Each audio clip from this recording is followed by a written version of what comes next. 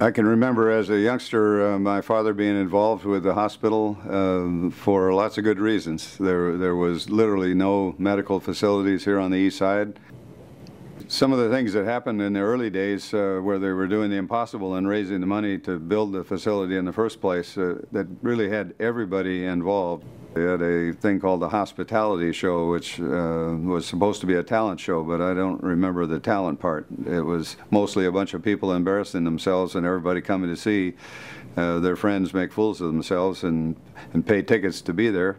My main point is it had everybody's attention. It was the impossible job, and the community stepped forward across the board to make it happen.